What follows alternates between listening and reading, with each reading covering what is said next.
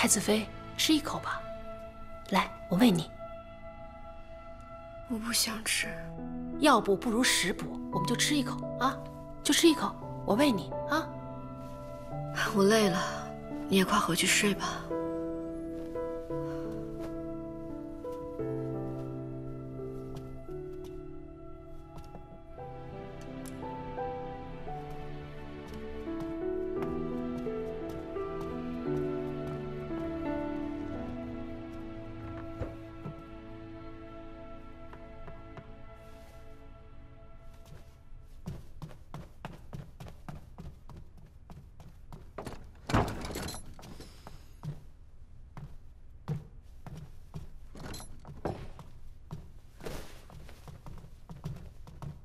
你怎么又来了？自然是来喂一喂你这个小吃货了。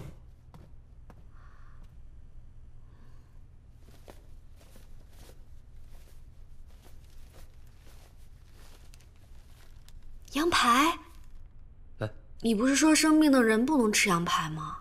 只肯给我拿肉羹来。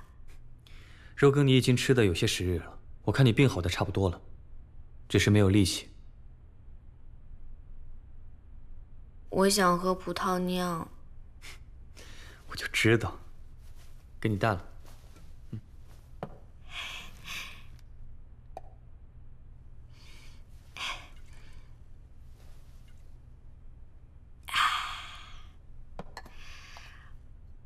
那我还想吃打了霜的葡萄冻呢。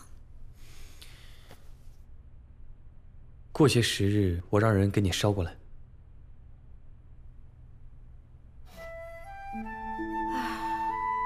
顾见你说，我写给阿爹的信，他什么时候才能回我？什么时候才能来看我？这到西周来回得3个月，再等等吧。可是我想家，想阿爹阿娘，想西周了。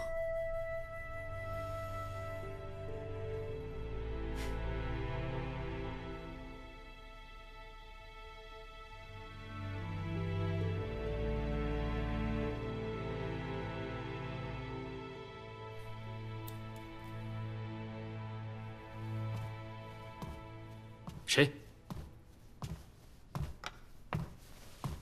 表哥？没人发现你吧？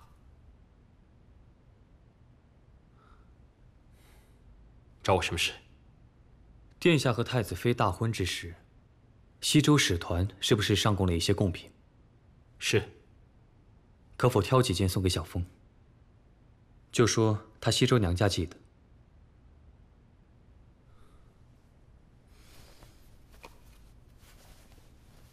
还有这封信，就说是他父王写给他的。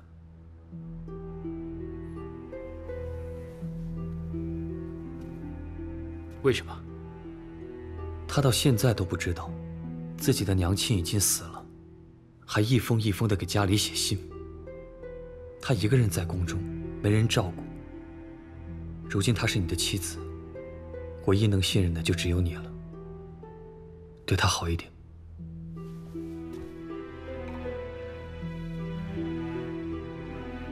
你对他倒是很关心。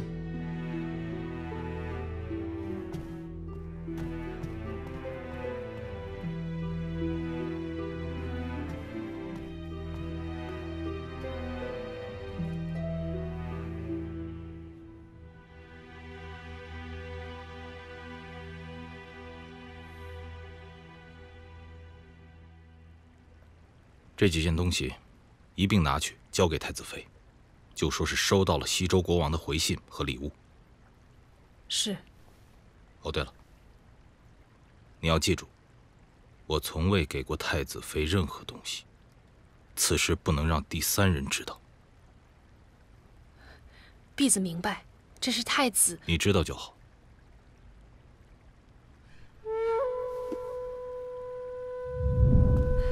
太子妃，太子妃，西周来信了。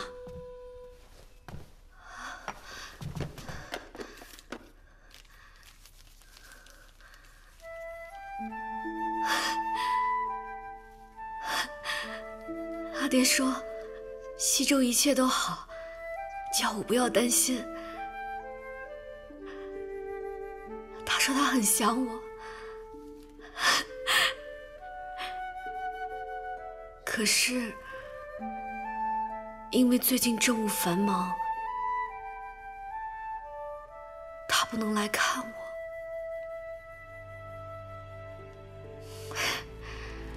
但是这封信已经可以解我的思乡之苦了。